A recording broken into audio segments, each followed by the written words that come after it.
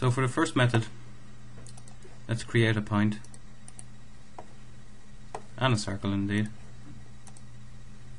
and we're going to constrain these to be at the intersection of those two constructions. So let's choose the icon constraint point at and follow the prompts at the bottom of the screen. Identify the first construction, the second construction, and then identify the point and accept, and immediately the point gets constrained to the intersection of the two constructions, and we can see our new blue graphic here, which is the constraint. It's just a plain circle. Again, a circle is normally filled if you have fill turned on, which makes the point is behind it and can't be seen, so that's why I normally work with fill turned off when working in dimension driven design.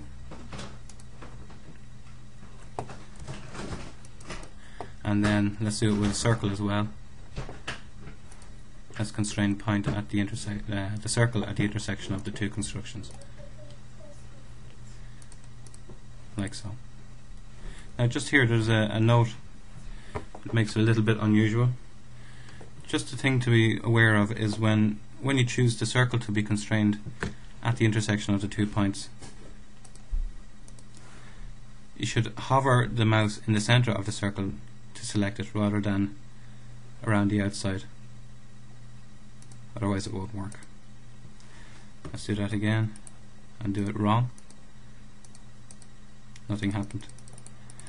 Okay, just a little thing to be aware of. That doesn't actually happen when you constrain a point on with the center of a circle on a line. You can select anywhere on the circle and it will work, but with this constraint it's just something to watch out for. Okay, so let's look at the second method. Let's get 2 lines again, and we'll give them direction constraints again, and this time I'm going to create a point at the intersection. So the process is very same. We identify the two constructions, and now instead of identifying a point, we just accept and then reset, and the point gets created. It's good to know both of those options because both do get used. So what's next? Next point is constraint points coincident.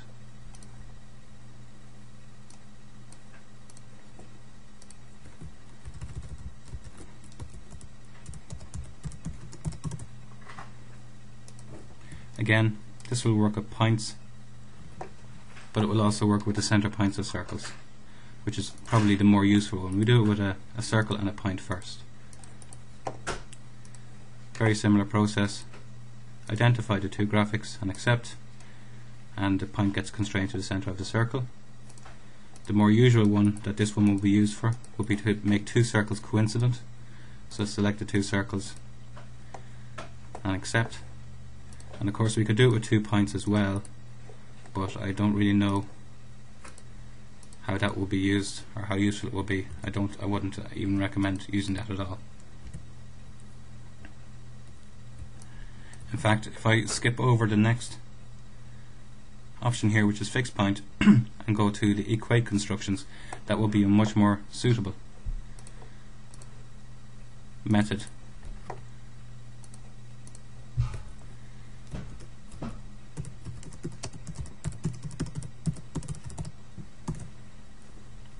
Then making 2 points coincident. That will make 2 points equal. So let's add 2 points and equate them.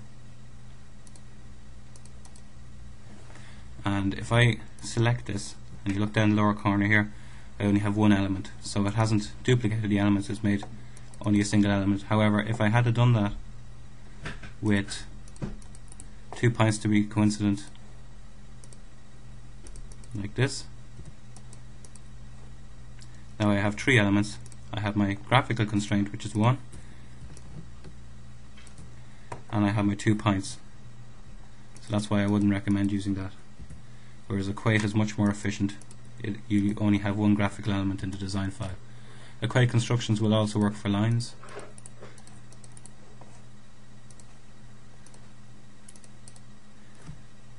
that has given me one element there. Now the last point on Equate Constructions is don't use it.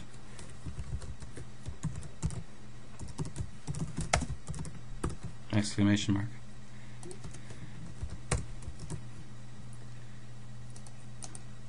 And just to give extra accentuation there, I've drawn it in a thickness of 5. Don't use it. Well, you can use it. Of course, there's no reason not to really. But I've found with some much more complex solutions, it's actually broken things on me occasionally. It seems to be a little bit buggy. If your dimension-driven design solution is well designed from the start and is efficiently drawn, there should never be a need to use Equate Constructions as far as I've come across so far. And the fact that it's a bit buggy as well, I'd say don't use it or avoid using it.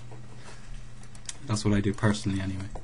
Now before I go on to the last two, fixed point and constraint constant, I need to go off on a tangent here and talk about degrees of freedom, which I'll do in the next video.